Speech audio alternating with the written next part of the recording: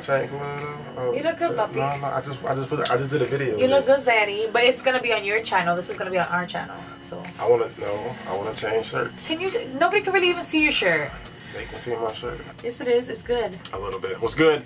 Let's start it again. That's not professional.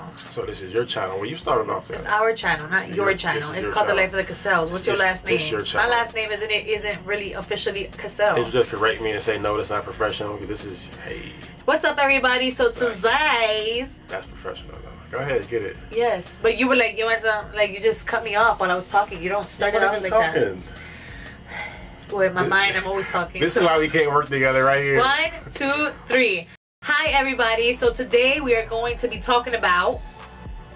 Oh, this is me? This is when I come in? Yes. Ain't my thing. I don't feel right. Alright, there you go, bringing your stuff from his channel. Damn right. Hi, this is your boy Des. And Kiara. And today we're going to speak about baby mama or drama. Baby daddy drama. Or baby daddy drama, because there's both dramas. So, I mean, everybody that I know, I think it's only a couple. Everybody got baby mama, baby daddy drama. Desmond's friends have baby mama drama. I have friends who have baby daddy drama.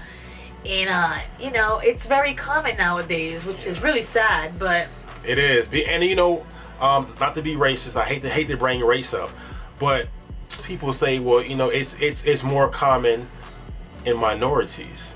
However, when I just went to the bowling alley, I just witnessed some baby mama drama. It was, oh, I thought you were gonna say some cheating. Nah, it was baby mama drama. So not to get personal, because this video everybody watches, but somebody dropped off their kids, and you know they were going through it. You know, I know how it is because I go through it, and you know basically the person had an attitude, had that pissed off face, and I know exactly how it feels. Right. So it was just, I really just wanted to talk about it.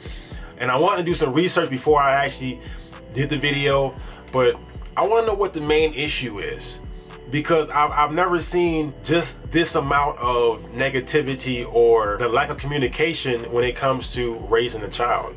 Now, I'll be honest, when my son's mother and I were together, being apart never ever crossed my mind.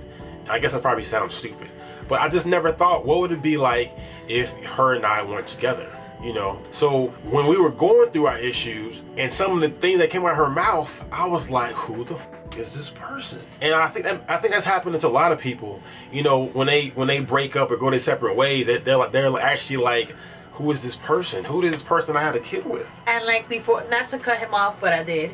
But even in relationships without kids or anything, like the people who see the red flags first are your family and your friends. Like your family was telling me, like, we saw signs, but like, you know, he loved her, and you know, we dealt with it, but like, we knew she wasn't the one, and you know.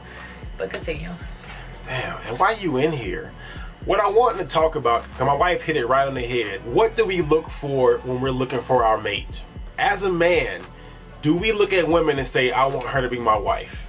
Do we say that? Do we look at a woman and say that I want her to be able to raise my children? I don't think we think like that. I know when I was 25, 26, that's not the way I was looking at a woman. And maybe if they did think it, you know, they're like, damn, she's wifey material. Whoa, but I ain't trying to have that right now. You stay with the men. No. But I'm saying, you know, but hold up. I'm pretty sure there's been men or boys, because you know, when you fuck everybody, you're not in the right mind frame. You're not trying to have a wife because you're young. You know, you don't need a wife when you're young. But like, I feel like every guy has ran into that one girl that's like, damn, she's wifey, but I ain't trying to cuff that right now because I'm trying to smash, and I don't want to hurt her feelings because she is that wifey material, so I'm gonna just let her go. Valid. And and you know, I'm just gonna, like, if the time is right and if we're meant to cross paths again, we will. You know, I feel like every guy has gone through that. I know you have. And you know, that's what we call the one who got away. See, there's even a song about this that. This is why I'm gonna stay on the men and you comment on the female, because you can't say how it is to be no man. Okay, for me, I was a relationship type of person. Like, I just wanted to be with everybody. But anyways, that is not the topic of this conversation. What did you look for? What do you look for in a man? What did you look for? Honestly, I liked all type of guys. Like, if you guys knew me back in the day, I used to date like every type of guy. Like the nerdy guy, I dated the guy with the gauges, with the big ass ears. I dated the, cute Hispanic guy with the nice eyebrows. I dated the tall Jamaican guy. Like, I just liked everybody, but I just wanted somebody who I can vibe with. Mainly for me, I was like, oh, if we can drink and he's cool and like we have, I don't know, I used to think dumb. Like, okay, now I didn't really think. Back to the topic. And if he was cute. Were you thinking about a husband? Hell no. Were you thinking about somebody that's going to be a father to your kids? No, and the dumb thing about it was that like I was so, and also like this, it was good, you know, but also in my mind, like I wanted I wanted certain guys to like take me serious and to like call me their girl and like to be in a relationship, because I always wanted to be in relationships, but I never ever saw them like raising my kids ever. Even though I thought to myself like, oh yeah, or we'll talk about the future and kids and stuff, but like never. Thank God. Thank you for not getting me pregnant earlier. So she just nailed it on the head, and I said so at first. I know for many guys, that's not what we look for. When we're in the club or, you know, on Instagram or Facebook, we looking at ass. Yeah. I'm an ass man. Or we looking at titties or whatever. We're not looking at the right things, which is values and character, to choose our women. Yeah, and like, sorry, another thing for me, when I would go to the club, I would look for like popularity, because I was dumb and young. So I would be like, who, like those guys at the VIP over there, the guys with the drinks, like those are the guys that was my target. The cute guys, those were my target. So you don't really think when you're young. So, and then sometimes you have to have a goal. You know, when people say they have standards and that's what they look for, same way as career, you have standards for what the type of guy that you want to look for, or type of woman, and that's what you go for. It's far too many often that I hear a female saying that, you know, I want a certain type of nigga. I hate that word. But then what they get is that type of nigga, and they wonder why they're having a problem in their relationship.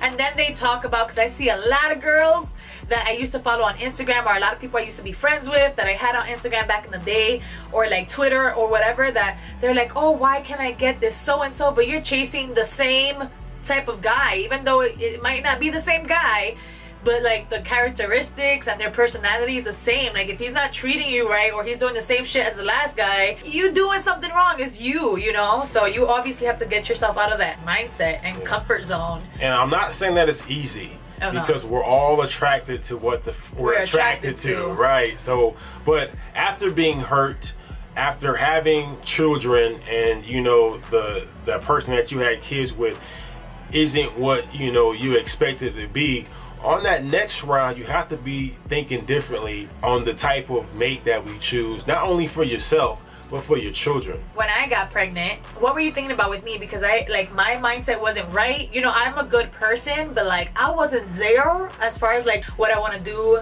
with my life. At the time, I was not trying to be a stepmother. You see that, you guys? And I was smashing raw. I'm just saying, you know, and I wasn't trying to be a stepmom. I wasn't trying to be a mommy anytime soon, and I became a mommy and a stepmom fast, all within a year of meeting this man. So what were you thinking about, like when I actually got pregnant? And this is why I was saying how events in life have an effect on the future.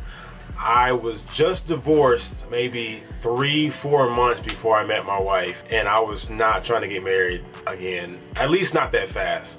So when I met Kiara, I was thinking I liked her. I thought she was beautiful. She had this wonderful, gorgeous smile, and I just wanted to just... Yeah, I did too. So marriage didn't cross my mind, or being in a long-term relationship. However, I think once I didn't get to talk to her for a week or two, and I had to drive my ass up from Virginia to New York to get her, I think I knew she was special. And the thing is, before that week that we didn't speak, we probably knew each other for like that weekend. And then we didn't speak after that for a whole week, because he told me, like, you know, he basically said, you know, I don't feel like we're in the right paths in life. I'm older than you. We don't want the same things. And I was but I didn't lie. Which is understandable. But the way I thought at that time was like, okay, motherfucker, on to the next. Like, you're not the only guy or the last guy. Bye. Even though I really liked him after that weekend, but I was like, I'm not gonna let guys hurt me anymore. So bye. So I didn't speak to him for a whole week, and then he missed me. I did. I did. So even now, it's funny how things work out. Somebody told me, if you want to make God laugh, tell him your plans. And I never would have planned that we would have been like this. I'm very fortunate to have her in my life. I'm constantly teaching her crazy little ass every day. Yes. But I enjoy it because I know if I keep pushing her in the long term, she's gonna pay off. Like, she's gonna be very successful. And it could be annoying, it could be very father-like sometimes, it could be annoying, but he's the biggest supporter in my life, and he's helped me get to where I am now, because I was far from where I am now when I met him. Like, very, even looking at the vlog before, I was like, I watch myself and I'm like, what was I thinking at that? Why was I talking like that? Where was my mind? Anyways, let's get to the baby mama drama though. That's what you guys want to watch, and it's been 12 minutes. I mean, I think we did though. I think the whole issue, I think I can be in a whole other video. I hate when this happens, but I know, we just, because this was basically like what to look for in a man or a woman to avoid having baby mama drama or baby daddy drama. Yeah. You know, because I think that's the issue right there, is the mate that we're choosing. You want to date the drug dealer and the thug, and then you ain't looking at if he's a father or not. Did he have a father in his life? Does she have a mother in her life? You know, things like that. That shit matters. Because I did not have a father in my life, that made me want to be a better parent. That made me want to be there for my children. Because so, you know, I know what it did for me mentally, not having my father there in my life as a man growing up, or as a boy growing up. So definitely it's important for me to be in my child's life. Yeah. Some people, they continue the cycle, all right? They continue the cycle. If they didn't have a mother in their life, or they had a father in their life, they tend to not be in their kids' life as well. Like, you know how you felt all those years. Why would you want to do that to your child? I think maybe they don't know how. Oh yeah, know how to like. Maybe they don't know how. You know. But I mean, you didn't know how. A lot of people didn't know how either, and they stood by their kid. I'm learning as I go. I am so learning as I go. We will wrap this up. We just want to talk. The original thing title was going to be Baby Mama and Daddy Drama. However, when we really dug into it, it's really about the person that you guys that we're meeting and choosing to have children with. So the next video would be Baby Mama Drama, which we will film right now. So if you see another video with these clothes on, it's because we're gonna get into it, because we didn't get into it this one. So let's not blab on the next one. I didn't blab. I figured out a title. You guys have already seen it, so I hope that you guys enjoyed this video. You guys let us know what you guys look for in a mate, what you feel like you're like constantly looking for, but it's not like the right person. Yeah, let us know in the comments down below. Peace out.